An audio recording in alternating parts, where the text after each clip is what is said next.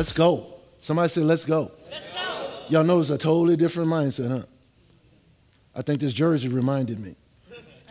It really did. And I really wore this because this was my jersey when I walked on. This is my jersey, my jersey number in college. And I knew there was going to be some Jackson State people here.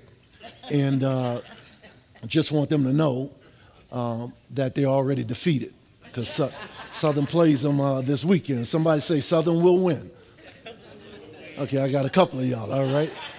Mr. Eddie and Carolyn and Sister Lois, they're not going to do anything to y'all. That's Jackson State guys.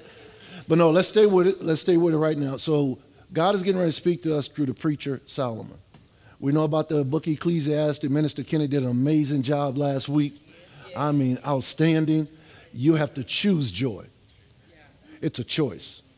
Everybody say it's a choice. I'm sharing with you right now, your life can change right now if you make the choice. Or you and I could have the belief that it's just a continual, and you don't know when you're going to get there. You have to understand that you have the ability to be great right now. Somebody say right now. Right now. That means great as a husband, great as a wife, great as a pastor, great as a senior, great as a community person, great in school, great, all of those that are viewing this service live stream. We are called to be great. And somebody say, I am called to be great. And greatness means you've taken the time to perfect your gift, know what your gift is, and you're operating effectively, or you're training to get yourself effective. Because he says, whoever wants to be the greatest among you, he's talking about the kingdom. Whoever wants to be the greatest among you, but it's a principle that'll work in the world. Whoever wants to be greatest among you, that's what Jesus said. Somebody say Jesus. When Jesus is talking, you need to listen. Sometimes I think we're putting other authors on par with Jesus. And when you read something that's by another author, make sure you understand it doesn't have the original content. It has somebody that's coming through somebody. Y'all understand that? So you always reference whatever you're reading back to the Word of God. Otherwise, you'll read stuff and it won't be true and you'll try to build your life on it. The lady that wrote the book about adulting that impacted a lot of millennials, and you heard millennials talking about adulting. Adulting, what the millennials mean. Can anybody here tell me what they understand? Adulting? Adulting. How many have heard that term? Adulting. All right? Any millennials can tell me what that means? What does that mean? You've heard it, but you don't know what it means. Anybody? Acting like an adult. Or you now a millennial and you realize you got to pay your bills, whereas your parents were paying them. In other words, you're now stepping into the reality of life. You now are adulting. In other words, you're now responsible for your own personal development. Now mom is not going to wake you up to go to work like she was doing when you were going to school. Everybody got it? Yes. And so the lady that wrote the book actually backtracked off it. She renounced it. She said, I was just talking to a friend at a bar when I talked about that stuff. And then I put it in there. I really don't believe a whole lot of it. What she was saying was that book led a lot of millennials into thinking that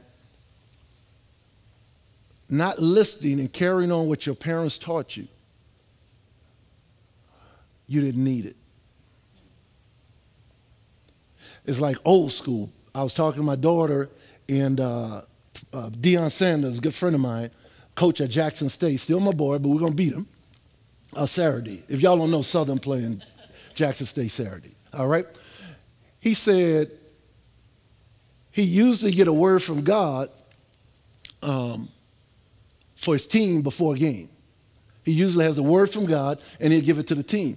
And he told the team this recently, last week for the homecoming, Peter. He told the team, he said, I went to God for a word for y'all before the game, and I didn't get any.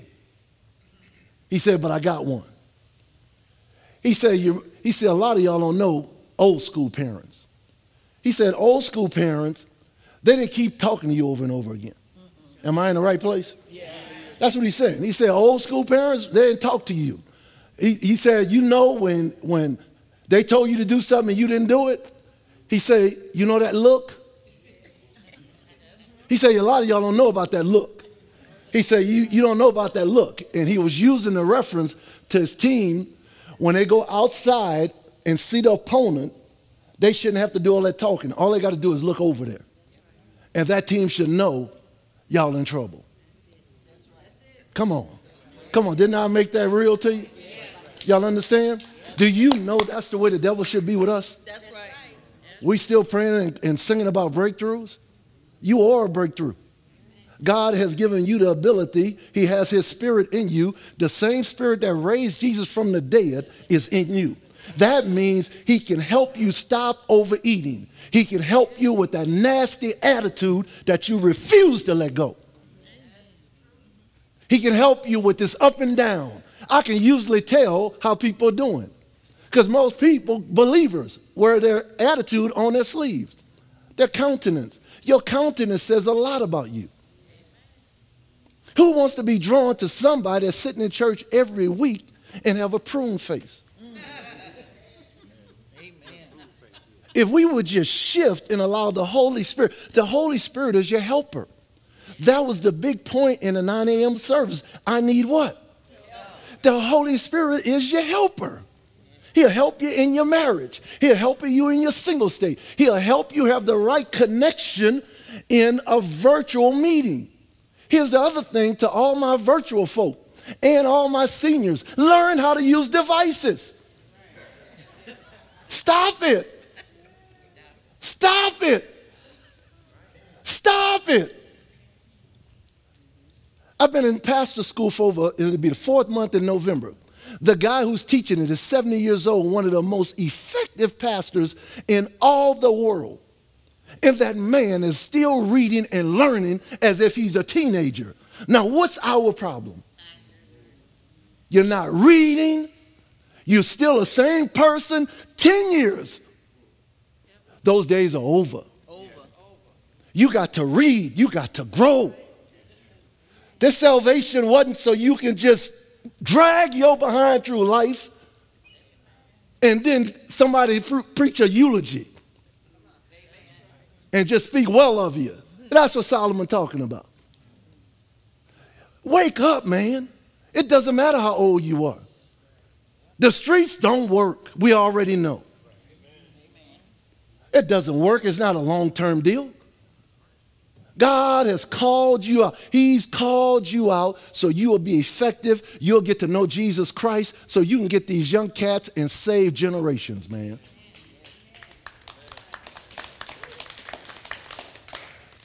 Everybody around here serving, man, learn what you're doing. Learn what you're doing so somebody can come learn from you. Come on. Hello, Pastor on fire up in here. Yes, I am, because I'm on fire with myself. It's enough, man.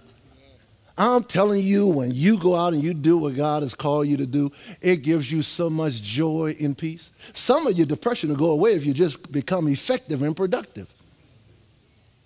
Some of us, it's like Groundhog's Day. There's no intentional growth at all. And if you don't have intentionality about growth, you won't grow. Those days are over, man. Either you're going to go, I should say, either you're going to grow or you're going to go. Because there's some people out there who the world, and they're very talented, very gifted. They have no peace. If they can get Jesus, if they could get born again, you talking about world changers? I like to tell people, they always talk about our hoods, our community so bad, oh, pray for the young people. No, pray for the people making decisions that's impacting these people. Amen. Amen. It was elected officials who sold and selling all the land to China and foreign countries. Right under our nose, and you voting black and white. I really need to have a soberness to you. If we don't do what we're supposed to do, if you keep up with that Democrat and that Republican foolishness, when you're dead, trust me and believe what I'm telling you, Because if you don't go and read the Bible and see, God has to correct wickedness. Yes. And what he would do is he will allow nations that repeatedly ignored him, believers that repeatedly ignores him, he allowed them to be in captivity. That's right. A lot of stuff you think is the devil, it ain't the devil. The Lord allowing it to happen because he's trying to change you. Some of y'all mad at people, got trauma, and the people was right there trying to tell you something that you didn't want to hear. Sometimes the millennials, we got trauma in my parents. Well, sometimes parents who, for whatever reason, didn't always say it right, but you were frustrating that parent because they kept telling you the same thing over and over again. And then they yell, and then they cuss, and they're not supposed to do any of that. But we wouldn't have none of that if you had just obeyed the first time. Man, I just feel like running up and down these stairs. The stairs, I say stairs, yeah, stairs and the chairs. Somebody say, let's go. Let's go. So we're in the book of Ecclesiastes. Go to Ecclesiastes chapter 7, verse 1. Somebody say 7, verse 1. 7 verse 1. This is a completer. What you're going to find out, Solomon literally is, let me give you a quick refresher. I'll give you a quick refresher. And anybody that's communicated, they're adding information. You don't have to go all the way back through everything, right? So Minister Kenny talked about choosing. Anybody remember what he said? You have to choose what? Anybody remember? Choose to be happy. You have to choose it. You have to be a choice. So some of us wait until the situation changes before we choose to be happy or be joyous. Solomon he's getting ready to teach us in his old age after he had literally got out of favor with God. His heart was turned, but God made him through the power of the Holy Spirit. Maybe he was dictating to a scribe that was putting it in print, the things he learned that he wanted to teach us so we don't have to go through the same things. If we're going through the same stuff that other people went through, that means we're not learning. Y'all got it? A good name is better than precious ointment. You can say a good name is better than wealth. A good name is better than riches. Somebody say a good name. A good name. Now, most people stop at a good name meaning, okay, you know Pastor Aeneas or you know a little bit about me, and y'all will say, you know, he's a good pastor. Yeah. But who knows the real me? That's not a deep question. Y'all can answer. Pastor T. Who knows me? The real me? You say Pastor T. Not even Pastor T know the real me. How many people been married to somebody and for 30 years then found out you didn't really know him? For 3 years. And can I get a, don't put your hand up in case the camera's wrong. No. There's one person, your spirit know you, and God knows you. Everybody else, we're subject to perform for.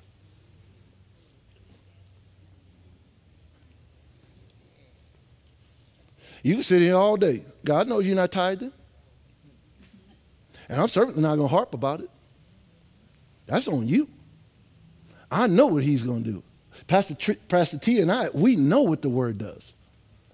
And nobody falling or somebody doing something wrong doesn't change the word of God. That's right. Just because somebody's speeding past you don't mean you got to go speed. I guess one of the worst things that an officer can pull a person over and they say, why are you speeding? And then you say, well, you didn't see them speeding? How childish could you be? Somebody said they did it and somebody asked, did it work? A good name is better than what? Come on. This is a strong statement. And part of what Solomon is doing, he's causing us to contrast what we thought was hard times, what we thought was difficulty. He's now getting ready to tell us that's the part you need to be rejoicing more in. Yes. He's teaching you because you can't control hard times. You didn't know necessarily a pandemic was coming, but do you know that pandemic had opportunities? Mm-hmm. Mm-hmm. You know God has always advanced his people, even in the midst of what looked like tragedies. Did you know Jeremiah was told that his uncle, I think, is going to come try to sell him some land. In the place God told him, he's taking the land from him and giving him to an enemy. Do you know that Jeremiah was told that his uncle will come and sell you some land in the area I told you I'm getting ready to run y'all out of? Because God is a setup. And crisis has a dual meaning. It means danger and it means opportunity. And the carnal will see the danger. Who are the carnal? Those that are saved but living carnal lives. Born again. Some of the carnal are get wrapped up and die in the invasion. Because some people, God told Jeremiah, go tell them this. I'm getting ready to judge Israel. Here's what's getting ready to happen. I will send an enemy force to conquer this land, and tell that king, don't resist. If he resists, he's going to die. Tell him to go. And that's how they end up in Babylon. He said, if they go, even though they'll be enslaved, they will be alive, and I'll be able to work with them. That's how you get Daniel, Shadrach, Meshach, and Abednego. Because God controls the good and the bad. Oh, I just want to stay here for a second. God controls what? I hear some of y'all saying, I hear you right now. I hear your pushback. Oh, no, that's kind of the devil. I got a question for you. I just got one question for you. I think he taught us through the book of Job that Satan can't do nothing he doesn't allow. See, we got to get out of this fairy tale God that you've made up to make it palatable for you. They don't even read the Old Testament anymore. I'm sorry he won't let me not read it because it's all connected. Amen. All of this is wisdom so we can learn what Solomon's going to tell us, Sister Barbara, at the end of this book that he didn't listen to. He's going to tell us the end of the matter. You stop chasing all these pleasures. Lust of the flesh, lust of the eyes. Power, a position, pride of life. The three killers of man. Solomon has experienced it, and the Holy Spirit made sure that man sat down and wrote it all. Because the book Ecclesiastes, it starts out, Ecclesiastes comes from the word ecclesia, which is the word church. The word church means assembly, a called out assembly. I've said it before. I'm saying it again because some of you all still don't know it and couldn't explain it to somebody who asks you why you go to church and what is a church. Church comes from the word ecclesia, which this word is derived from Ecclesiastes. Called out. I'm calling you out. I'm telling you from my man Solomon, who ignored my wisdom, who was one of the wisest guys to live. I'm telling you, stop going after just pleasures. Stop trying to please people and learn to honor God no matter how young or old you are. Fear the Lord and everything gonna go well. And look what he says. And a good name is better than precious ointment, or a good name in Proverbs 15:30 talks about a good name is better than riches and gold. Somebody say a good name. Good name. But how did he put this conjunction in this proverb? It's a proverb. How did he put this conjunction here into the connected two? Don't seem like they connected. And the day of death, then the day one's born. I started to put a picture of somebody, a baby being born, and somebody in a casket. Solomon is telling us the day of your death. Everybody see that? Is what? It's better. Why would he say that? Why would he say that? One of the ways you can interpret this as a good name is better. How many of y'all know you have to be on your P's and Q's to keep a good name? And a good name seems hard to get, but easy to lose. Woo-woo. Am I right? Yes. Absolutely, right? That's why people inherit restaurants or corporations, a lot of times the third generation loses it. He usually loses it. But people like the Vanderbilts or Rockefellers, they put things in place where the knucklehead kids can't mess it up. You got to put things in place. That's what God did. Do you know God has things in place? Go read Galatians 4. Do you know God has an inheritance for you that you can't receive until you grow up? How God going to release whatever he has to you? You're not speaking to people. How you going to give somebody full authority to represent you and they still dealing with people, still not listening to people, don't even understand that you put people in charge and that you will work through people? I'm telling you, I have something is in me that's saying it's time to get rid of these old stinky attitudes. Stinking attitudes. And a good name is better than precious ointment, and the day of death than the day of one's birth. Come on, let's dissect that for a second. Why do you think he's saying that? Come on, put it in the chat. Why do you think he's saying that? Why do you think he's saying that? Come on. Say it again. You get to go to be with the Lord then? Okay. Anybody else?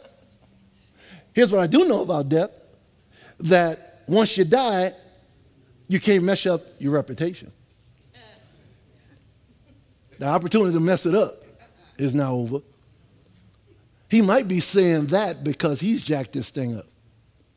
The other thing people don't realize about the Ecclesiastes, because he's going to say some crazy stuff later on in this chapter, that a lot of these books were written to men. And whoever's teaching it have to make sure they give the female perspective and the male perspective. Because he's going to say later on, down in this chapter, he said, 1 in 1,000 men are faithful. And you know what he said about women? And he said, I can't find one. That's what he said. Right. People don't put that, they don't read that in the book because they think it's going to offend people. But yeah, I guess you don't if you can't explain it because you don't understand. What Solomon's talking about is his experience. He's been messing with foreign women. He's been marrying king's daughters. He's been marrying women that didn't love him, that it was a business transaction. So a lot of these women he had in his harem, they didn't really love him like that. They were proxies put in for their daddies. So his perspective about women is going to be limited. Hello? Yeah. Because we already have the word of God about a Proverbs 31 woman. He says, a faithful wife who can find. That's what kingdom women's supposed to be. Man, the line should be long for men looking for our women here. Because you ain't looking for a man to make you put your name and give you some money. You got your own stuff. You bring something to the table. Shout out to my girl, Pastor T. Y'all know it's her birthday today. Yeah. Uh-huh. Oh, yeah. You talking about a virtuous woman now. This is a football reference. I'll kick my coverage when I marry Pastor T. Some of y'all don't know about football, don't even worry about it. All it is meaning I didn't really know what I was even doing. God just, in spite of my ignorance, gave me an amazing woman of God. And I thank God for it. Amen. Yeah. Can we shout out Pastor T? Happy birthday, girl. Happy birthday. The other thing Solomon is doing here is we have to have a better attitude with what we call negative things. Death is not a negative. Next verse, please. It is better to go to the house of mourning. He's getting ready to build on this. He's getting ready to say, you have to start putting a smile on your face even when things are difficult. Yes. Anybody could be happy. Anybody could be happy when everything's going well.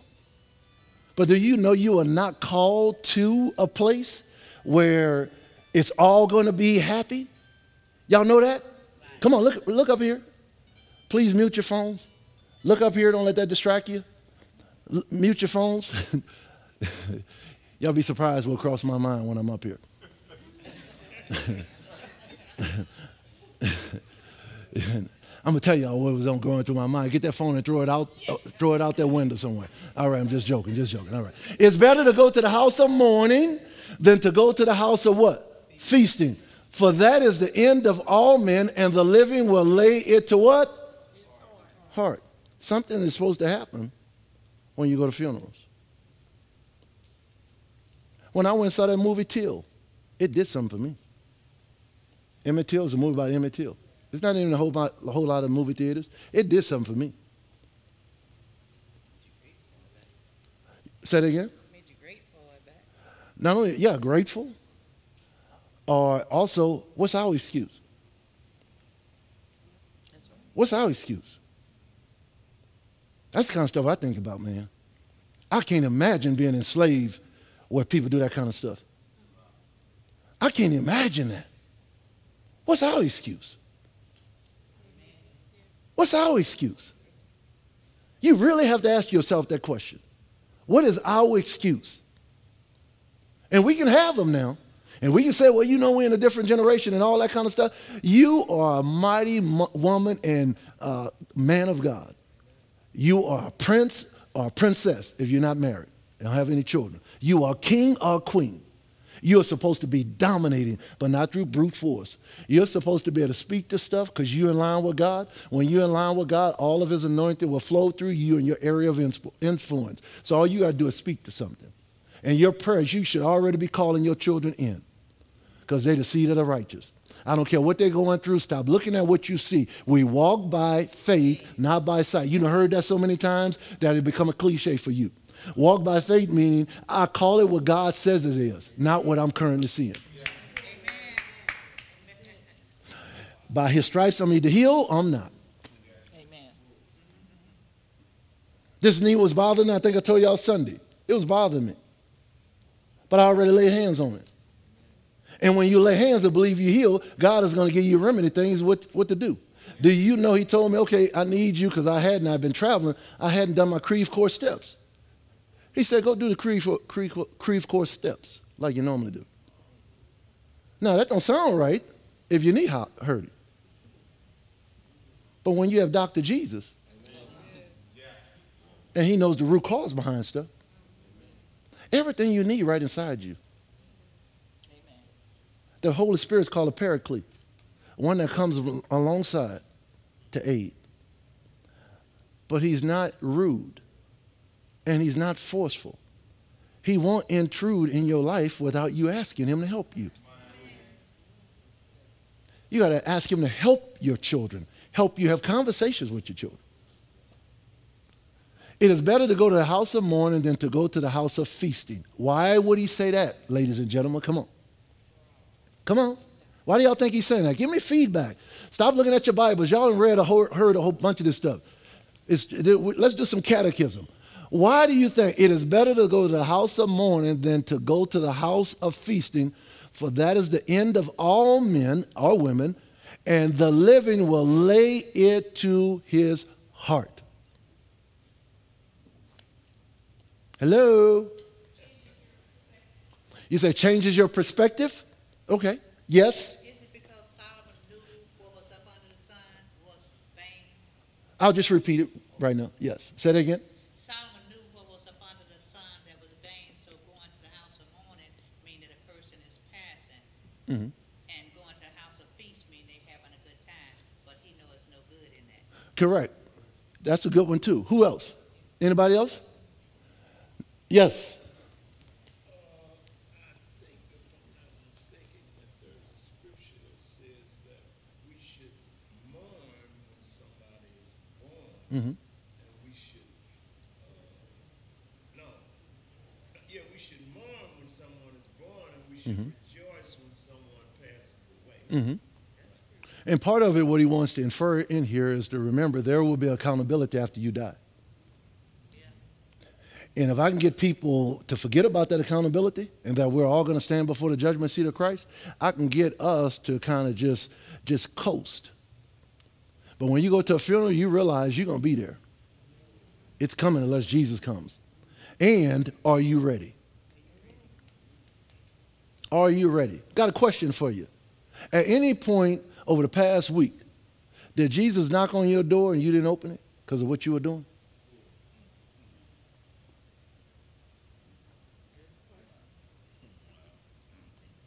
I'm going to just take my time and look.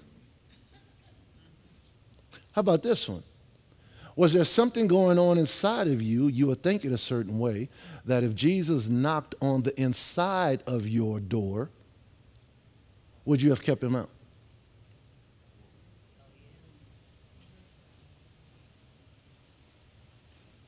It's quiet in this place.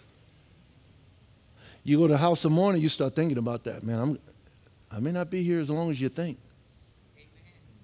I know we think we're going to live long, and we should number our days. But not one of you know when you're going to die. All I want to know is where I'm going to die. Some of them look at me. I've said this before. If I find out where I'm going to die, I won't go there.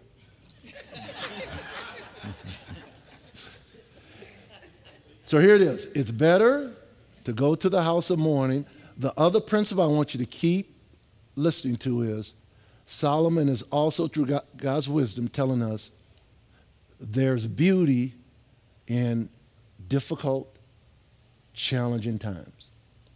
Somebody dying, there's potential beauty there. There's a potential lesson there. Y'all got it? And he says, feasting.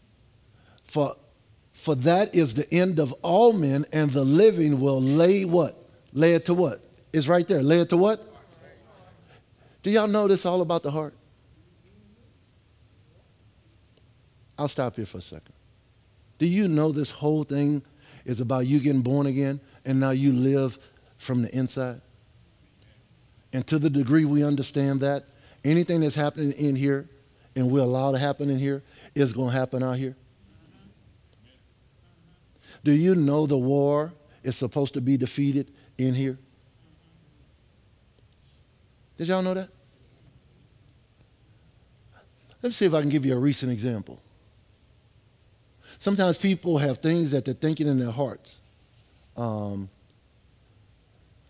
think of a couple. Has anybody had something in your heart? Recently, somebody reached out to us and said that they thought somebody they know said something, and this is a believer. The person been saved for a while. And they said somebody said something about them. And the first question I asked, you know the first question I asked? They're a believer, been saved for a long time. People sitting right in here. They've been saved a long time. You know what I asked? It was something that they heard somebody say to them, and they were upset about it. So the first question I asked them was what? Have you talked to that person? And what was the answer? No. That's why I know Satan can shut off most of the body of Christ. Because very few have enough boldness to go have a conversation with somebody. And you will zap the anointing out of your life so fast you won't believe it. You got to have these conversations. If your brother has aught against you, or you think your brother has aught against you, it said leave your gift at the altar. Let me make sure we get it scripturally right. It didn't say take it. It said leave it. And then go be reconciled to your brother. Y'all got it? Because God is not so much concerned about your money as he is the relationships. Because all people are going to know we're his disciples by our what? Love for one another. So if there's going to be an attack on the body of Christ, it's going to be on your love toward one another. Guaranteed. Guaranteed. How about this one at a funeral? How many of you go to a funeral and you realize, man, what I'm tripping on? Why am I holding this in? Or when you first get a diagnosis of cancer or something and it looks terminal, all of a sudden they start thinking about, man, well, why was I pouting? All my life, why was I worrying about this stuff? Do you have to get sick to get this stuff right? Who do you think allowed the sickness? Say it again? Satan. No. I didn't say Satan didn't do it. I say who allowed it. Oh, I did. There's a lesson in it. And possibly you'll get healed if you deal with this foolishness that may be attacking your body and you don't even know why. See it all the time. Remember, he's a thief. Yeah. Tiffany, a thief does not want you to know how he's getting in your house. And I see it all the time, bitterness and unforgiveness. Oh, Christians talk a good game, but you can see their behavior change. That's why they're not able to witness to loved ones, because they still go up and down based on the behavior of the loved one. When you're supposed to be a thermostat, that you're supposed to set the temperature. Of course, your loved one coming in drunk. That's all they know. That's why God has sent a Jason up here for anybody that was here on worship night. Because you know that man right there, how old are you, Archie? He knows, and Jason, what, 34? 39. Jason is 39. He knows that a guy like that is going to see him walking, and he going to obey his voice and pick that man up. And the man been, how far away from here he lives? About 15 miles, something like that? 13 miles. And he was catching bus and walking here. And then God showed Archie the guy walking. And then they connected, not knowing each other. That's what God's looking to do. That's what God's looking to do. Can he do that through you? Can he do that through you? Or will the news keep the church so afraid of your own shadow? Well, you know, you got to be careful these days. You got to lock your car. You got to put a club on your steering wheel while you're driving. The church scared us, I don't know what. No more. You'd be surprised what kind of pay God will give you if you just avail yourself. Some of your breakthroughs will just come through your service. Last statement. He told Nebuchadnezzar, he said, look, man, you got all this pride going on. You had a dream that, in essence, you're going to lose your kingdom. And then Daniel gave him some advice. He said, look, Nebuchadnezzar, show mercy to the poor. Show mercy to the poor. Repent of your sins. Show mercy to the poor. And he said, perhaps God will hear your heart and change his judgment on you. Show mercy to the poor. When we hear Jason and hear a story about the streets, it is so enlightening. Because if you haven't been in the streets for a long time, you have a distance from it. You don't understand it, what it's like to be in those circles, and then God has sent us in them so we can get people out. But when they come in here, the last thing they want to see is phoniness. Last thing they want to see is people talking about each other. That's what that man said. He said he'd been watching us. Isn't that what he said on that call? And y'all don't realize that's the world watching. Your coworker watching you. Your neighbor watching you. We know how you are in church. God is looking for people that when you get out here, I was talking to people about how they do their business. People, contract work, shoddy and second class. I was trying to teach that to a gentleman, that we're supposed to have the best work. This should be the best time for people who take the time to do their jobs well or their businesses well, because there are so few people that do it well. So few people. This is the time. So what if we had a funeral right now? I told you guys in a Sunday service about 3 weeks ago, and I've written my funeral out already, but about 3 weeks ago, maybe about a month ago, I acted it out in my own mind. And I had all my speakers and all the people that were there. And people think that's morbid, but it really makes you start thinking about, I don't have a whole lot of time to waste. That means I can't stay running around hard-headed people. I pray for them and got to move on. Y'all got it? I got to protect my own peace. Some of y'all let people around you, they just take your peace. Could be your kids. You got to have a come to Jesus meeting with them. You got to protect your peace. I'm telling you, some of you will get healed. We pray, lay hands on you, your bodies are completely healed if you get the stress out your life. Heavenly Father, thank you. Thank you for this time. Even though it's quiet in here, you're working on our hearts. In Jesus' name, amen. Can we praise God in this place?